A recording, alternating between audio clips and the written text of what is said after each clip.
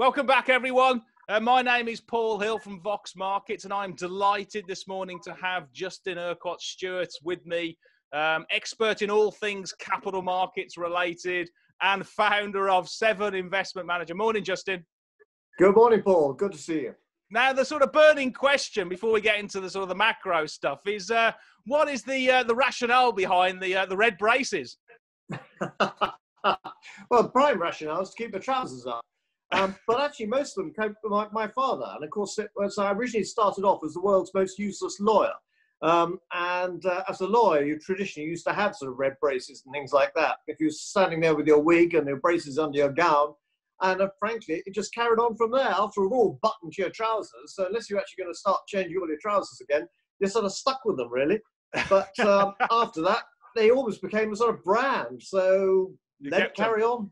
Okay, well, moving now to sort of the big picture sort of stuff. We've had a really strong equity rally since the March 23rd lows, and you could certainly argue that some of the valuations on NASDAQ at 30 times earnings on average are looking rather stretched, and even I think was like Tesla's on about sort of 38 times sales, so it's looking pretty pricey at certain places. Is this rally sustainable? Are we in sort of a cloud cuckoo land?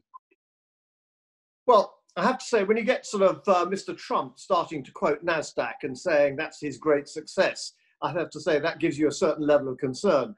First of all, I think it's absolutely crucial, the basic rules of investing. I remember this time last year, saying when you're preparing for more volatility coming through, and remember, before we had the virus, we were all aware that the economy was going to go through a change. We're probably heading for a significant slowdown, potentially even a recession. So how are we going to manage that? And one of the key things was to make sure you had enough cash on the side to take advantage of it. Now, okay, none of us knew that the virus was coming, but nonetheless, had you obeyed your old-fashioned rules of going into volatility, you'd been well prepared to take advantage of it. And so I have to find it's been an extremely good year for investors this year if you'd followed your disciplines. So we've seen a great recovery, but a lot of that recovery is not operating according to normal investment behavior, because normally you'd expect the market to be discounting 18 months ahead. That would be the idea, but of course it can't. It can't see through it. So it's reacting to political issues. It's reacting to virus news as to whether they actually found some form of the right form of injection for us all. And so it's almost day to day. And of course the packages that the governments have been coming out with to try and provide short-term support.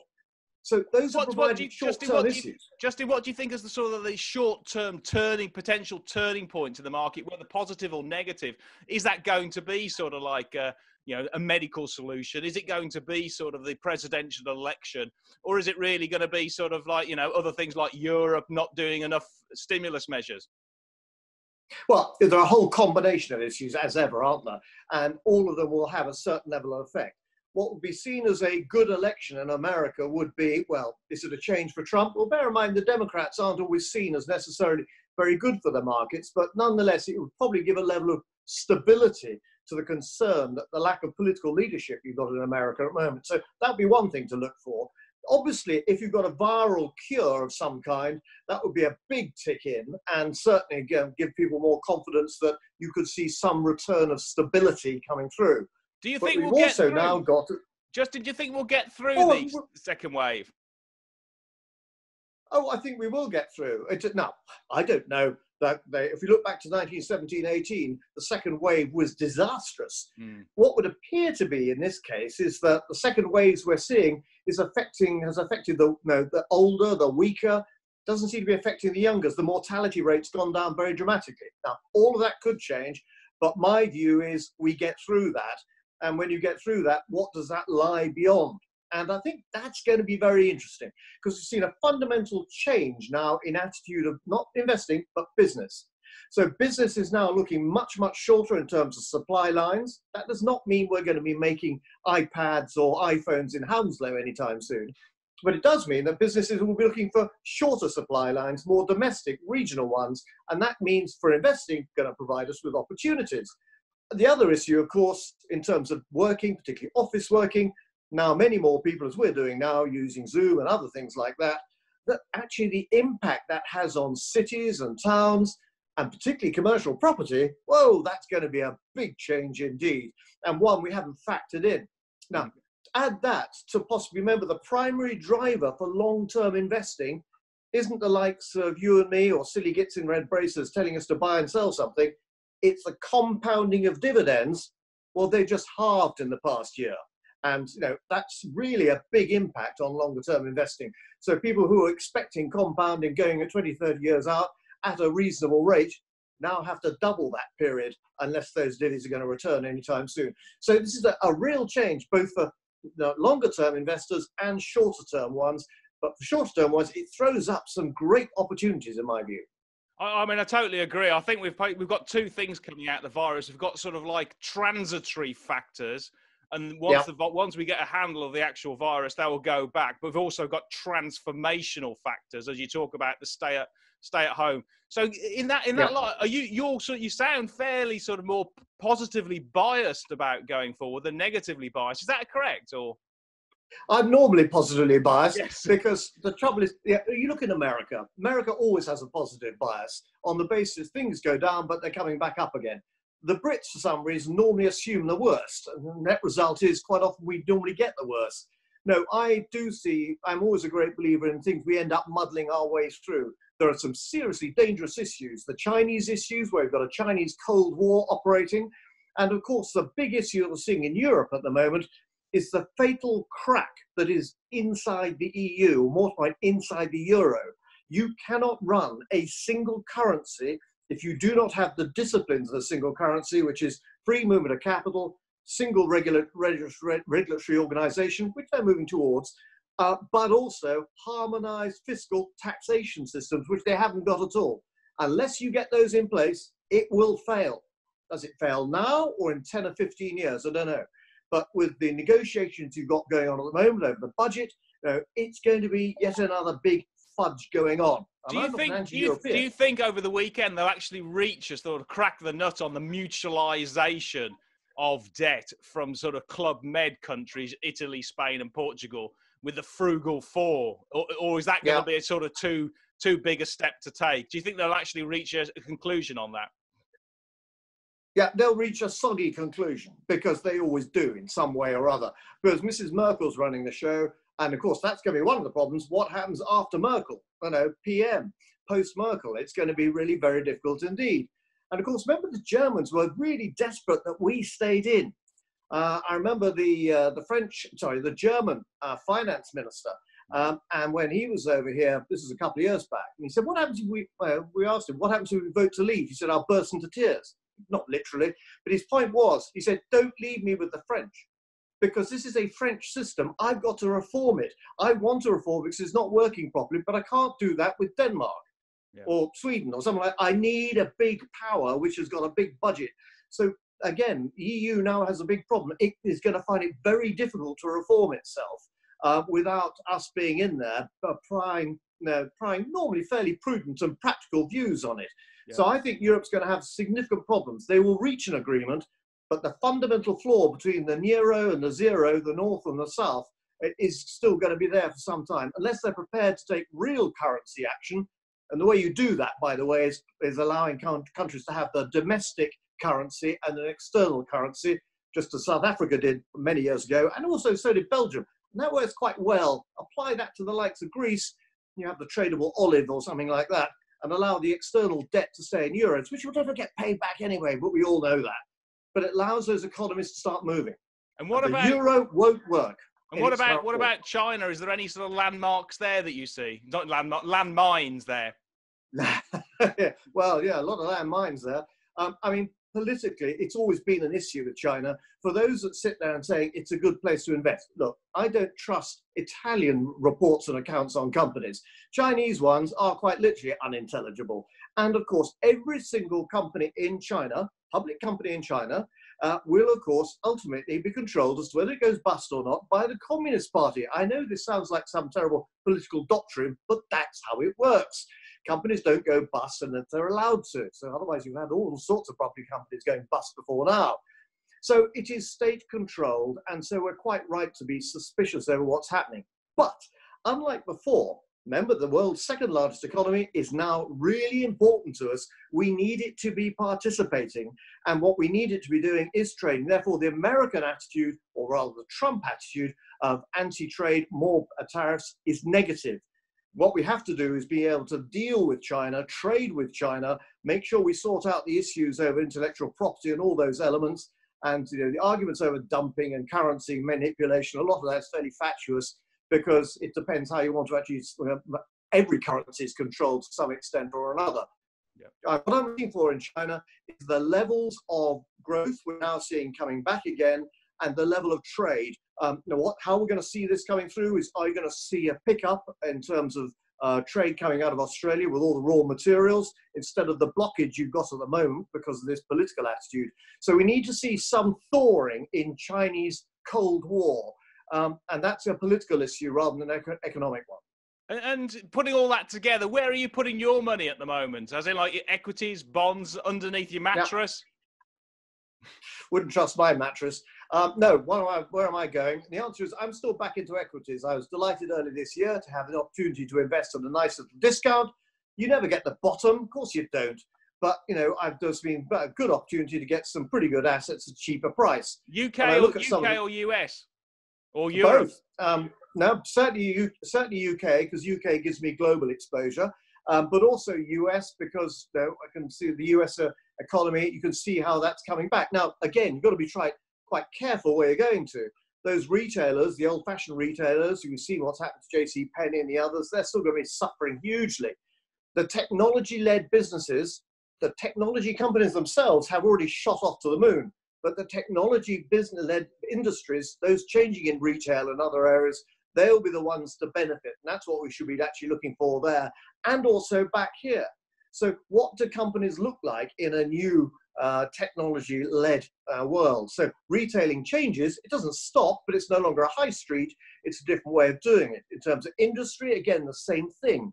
How does the technology apply? So that gives me good opportunities in there. Earlier this year. Which stocks specifically, or have you moved into? Have you done into ETFs or a bit of both? Well, certainly earlier this year, when it was too thick to see, I couldn't see through the mist. All I saw was a heavy discount of indices. Then I was able to use a simple ETFs to be able to go in and buy the S&P 500 and a good FTSE spread as well. Since then, I've then been able to be a little bit more specific in going into individual sectors, individual companies, to be able to pick some of those out. And any specific names at all you could share? Well, in terms of the larger ones, it was actually quite nice to get into actually some of the the NASDAQ companies at a reasonable price, still paying a lot for it, but you could still see there was going to be some more growth. Now I'd be backing off on that. Yeah. What I'm now waiting to see is the next generation of companies coming through, because fundamentally there's going to be a change now. Large companies are going to be divesting a lot of assets because they've got debt to pay down. You don't need debt now. They're going to be getting rid of those. Look what those vulture funds are going to be trying to pick up. It's a bit like the stuff that's coming out of Woodford at the moment. Perfectly good companies, totally illiquid, a lot of them, but good quality. And the question is, where do they go to next? So I'm spending quite a bit of time now looking at some of the smaller businesses coming out from some of the private equity areas and seeing if there's any opportunity to get into some of that, because some good quality nuggets in there, and that's my smaller size. The other area I'm also keen on, and I know it's a very unfashionable moment, is some of the emerging markets. And my favourite's always been down in Southeast Asia. Why? It's nothing to do with commodities. Commodities are still going to have a bad time. The rise of the Oriental consumer, known as my daughter actually, but actually the Oriental consumer is astonishing when you look at Indonesia and Malaysia and the Philippines, and you're going to see more of that. Okay. Sorry? Yeah, Indonesia, Cambodia is another one, I think, isn't it? It's sort of very popular. Yeah. Okay, and then sort of like going forward, what sort of data points are you going to be watching to provide you with sort of a bellwether, or sort of like a weather vane of what's going on and how to change your investment strategy if you need to?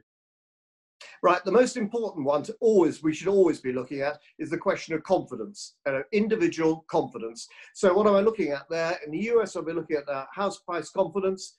Looking at the PMIs in the different areas of manufacturing, services, and obviously building. They give you some forward view, not necessarily a great deal. the level of investment and new investment coming through, and also the amount that governments are putting real money into infrastructure. It's not so much they're starting money now. It's a bit like the New Deal with Roosevelt all those years back. It wasn't so much the money he spent immediately, because a lot of it was very, very delayed. It provided the confidence for private businesses then to follow in afterwards and say, right, we're going to invest. So I'm looking for investment levels to start picking up. If I've got that, that means confidence is going back into those companies willing to invest. And that to me is those triggers. So basically, I'm waiting for the companies to tell me what they're up to. They'll tell you where they're going to be investing and where areas. And that can be quite smart money, because it's going to be the brave ones. They're going to be wanting to put in more money. There is no shortage of money. I don't mean just the government printing the sodding stuff with more QE, but in terms of private investor money, we've got to tap more of that and get that in to encourage people back in. And Britain particularly needs that, because we will be losing out a lot of foreign investment, which we have benefited for the past 15 years. You know, we were one of the leading countries for inward investment after China and after America. It wasn't Germany or France or anyone else. It was the UK. Now we've dropped back again because there's lack of confidence. We've got to see that rebuilt, and that to me is a key trigger. And so on the confidence, you're going to be looking closely at the sort of Q2 reporting season, both in the US and the UK, because we had last week some quite, should we say, cautious views from some of the US banks. But I couldn't tell whether they were kitchen sinking or whether they were actually sort of realistic. What was your view? Well, I think they were trying to kitchen sink quite a lot of stuff. But what you saw was, you know, the domestic banking side of it was weak. The investment banking side was good. Well, frankly, if you've got running prop desks, of course, they're constricted in what they can do now, obviously. But certainly those with the investment banking side were benefiting and certainly see some recovery. So that was it. In terms of the ordinary commercial banking side, they're still going to find it very difficult. Why? Because rates are really, really low. Well, we don't state the stunningly obvious. Banks need a margin. And at the moment, you know, with virtually negative rates, where do you get your margin? So domestic banking is going to be a pretty thin skew at the moment, but the investment banking side should be benefiting, but that's always going to have that risk on it because, well, we saw what happened last time and whether they're going to actually run out of that or not allow us to have that confidence. So it wasn't as bad as I thought it was going to be. Manager, I thought it was going to be pretty bad. We're going to see Q2. There is a bounce back. It's not a V-shaped recovery. A V-shape is just merely a two-fingered gesture. You're going to see something like a sort of W shape of bouncing up and down coming through. But that's okay, because I still believe actually we will be seeing a recovery into a different style of economy. That's fine. We're not going back to where we were. It's going to be different. And as investors, we need to keep our radars on to see what's changed and take advantage. So basically, look out for sort of what's actually transition. What are the transformational changes? To keep a positive bias, perhaps some cash on the sidelines, and to redeploy into opportunities as they come through. Yeah, I've been building up more cash over the past few months precisely for that.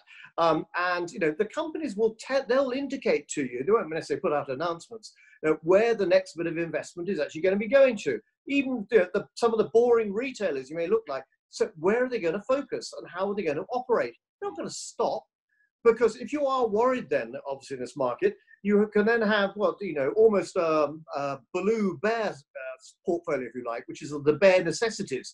The bare necessities, full well, we're still going to be needing power, but power's changed. It's now more green. We're still going to be needing types of all the facilities that we need in terms of basic utilities that we have in the houses and telephony and all of those elements. That's not going to stop.